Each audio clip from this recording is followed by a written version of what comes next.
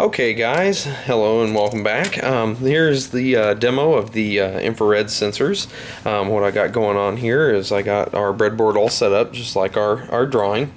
I'm gonna grab a pen real quick. Something to point with here. Okay, I'm gonna see if maybe I can zoom in here. Maybe a little bit. Get a little bit. Okay, we got our regulator circuit portion is up here. Here's our LED. This is coming off of that C3 pin. So up here we got our decoupling cap for the power to our chip. And then what I used instead of, I just had this one laying around. You can really use any generic transistor. I had one of these IRF 510As, the International Rectifier 510As, just laying around MOSFETs. So that's what I used. The ones that I showed in the videos was the 2N7002, I believe, just a little N-channel MOSFET, but any N-channel will work. I've got our resistor that is going from the drain to a high. I've also got our source to ground it. I don't know if you can see it, but the source is here. That's this wire going over here. That's grounded out. And then we also have the gate of the transistor is over here. This transistor, the way it works is it'll go gate. It goes gate, drain, source. That's how this one works. So we got that all hooked up. We also have, this is our receiver. The clear one is the receiver. That's the actual receiving transistor, the opto transistor, I guess is what they call it. And then this one is our infrared emitter. And all I've done is I've just grounded it down here. I've stuck one of that 25 ohm resistor on it, and then what I'm using is I'm using this wire right here kind of as a switch, and when I touch it, it'll light this little LED, which is infrared, and then it will send the signal to this guy, and which will then in turn send the signal to here, and then should turn on this LED. It's basically how it's going to work. If you need to, what's kind of cool is you can kind of see it light up. I'm going to zoom way in. Let me move our camera around here. Whoa, this tripod is crazy. And maybe you guys can see it light up when I touch it. There we go. I'm going to turn off this other light that's up here just so you can maybe see it better. And maybe you can see it. Okay, I'm going to go ahead and touch them together and I'll see if you can. Can you see it? I don't know if you'll be able to see that. You may have to put this video on high resolution, but if you watch right here, right there, at the very tip of the LED, you should see kind of a little red dot up here. Okay, there it is. You see it?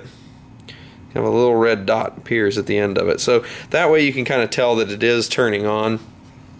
But if we zoom out to where we can really see everything, okay, when I take my hands here and I touch these two together, our LED turns on. Hooray!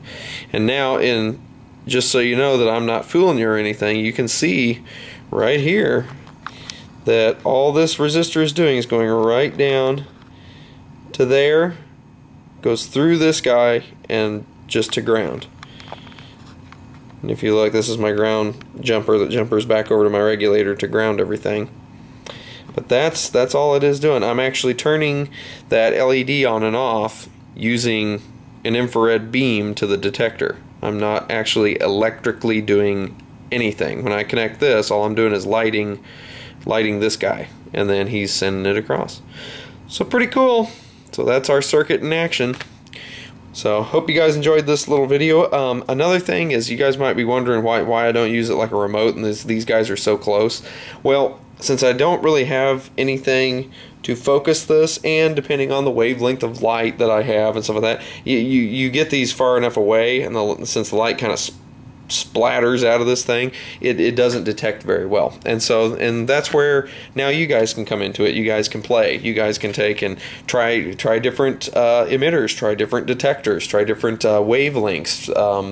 You know, just vary all those variables. You've got wavelengths that you can vary. You've got current. Maybe I should push change this resistor and push more current through it to make this brighter, and then maybe from a distance it'll have more intensity, and so this might be able to pick it up. I don't know.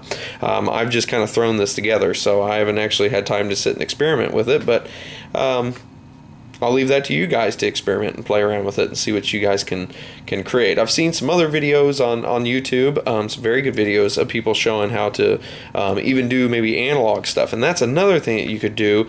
I'm using this pretty bare bonesy I'm making this has to get such a good emission from this guy to make him work. You could throw an op amp onto this, you know, throw a little positive feedback op amp onto this thing, and so that way then when this guy shines, you could have it way back here, you know, way far away, and maybe this only will change this pull-up network right here. Maybe it only changes it by a few millivolts. Well, you could take a few millivolts, run it through an op amp, and turn it into volts, you know, if you wanted to, and still fire this transistor. Or you could change transistors, maybe get a different transistor that has a different threshold level or something.